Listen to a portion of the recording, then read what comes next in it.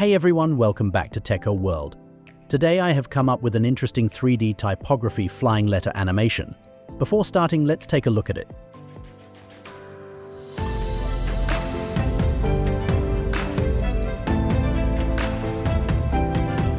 Without getting more delay, let's get started.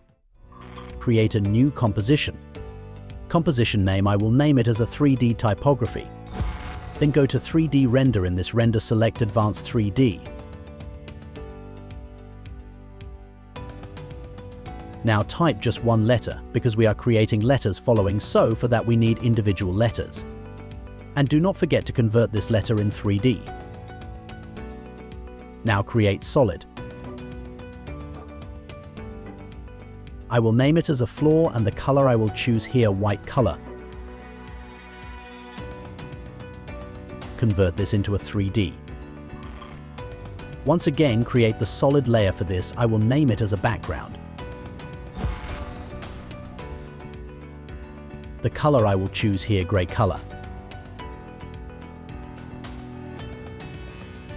Select this floor layer, hit R for the rotation here, X rotation, I will change it to 90 degrees.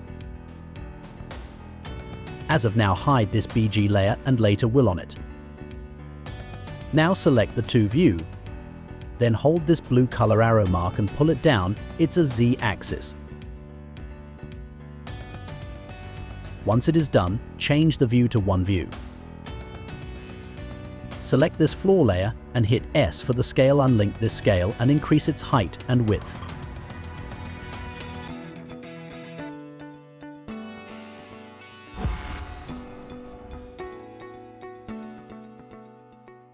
Now on this. Now close this.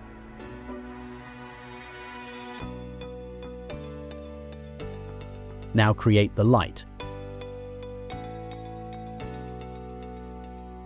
In the light type, select the environment. If this cast shadow is off, then on it.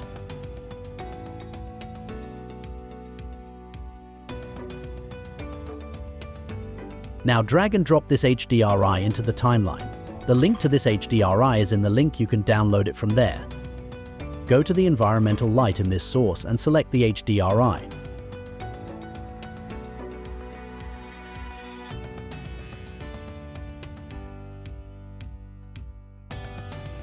By selecting this layer, hit R for the rotation and change the Y rotation. Now go to this 3D typography composition setting. Go to 3D render here, click on options, then click on fit to scene, that's it. Now close this. Select the T letter, hit P, and by holding the Shift key, hit the R for the rotation and give the keyframe at the starting point of the composition. Before that, let's go to its properties. In the geometry option, extrusion depth value, I will change it to 650. In bevel style, I will select the convex. Difference of the depth you can see here if you change its camera angle. Okay, let's undo this. Now close this. By selecting this letter layer, hit U to see the given keyframes. Here, change the values of rotations.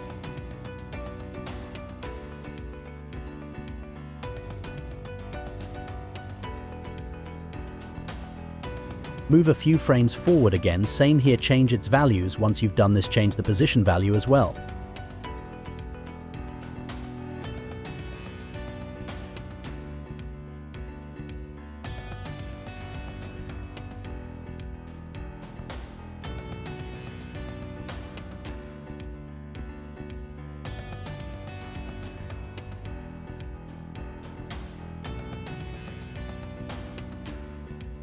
Finally, if you want to give the loop expression for the constant loop, by holding the Alt key, click on this time icon and write the expression loop out.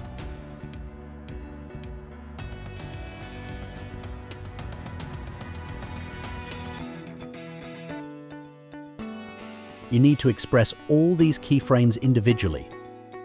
Now do this for these rotations as well.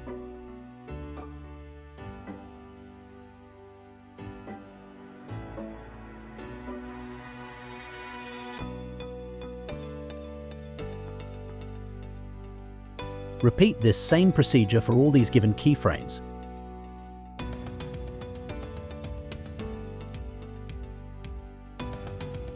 Let's have a look at it.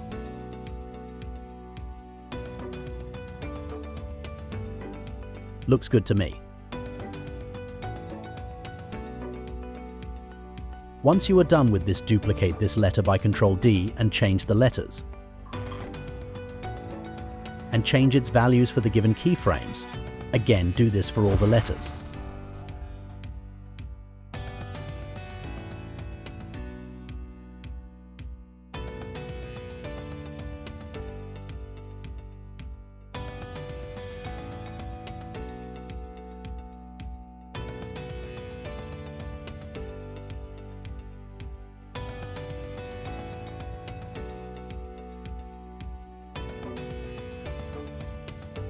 Once it is done, select all the letter layers, then hit P for the position. Click here on this position. If you click on this, select the given keyframes at the position.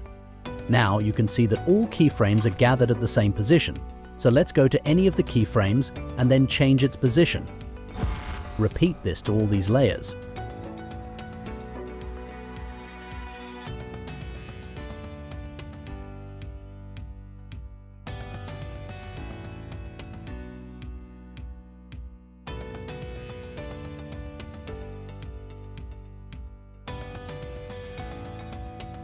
Once you are done with changing the position, the final output will be this.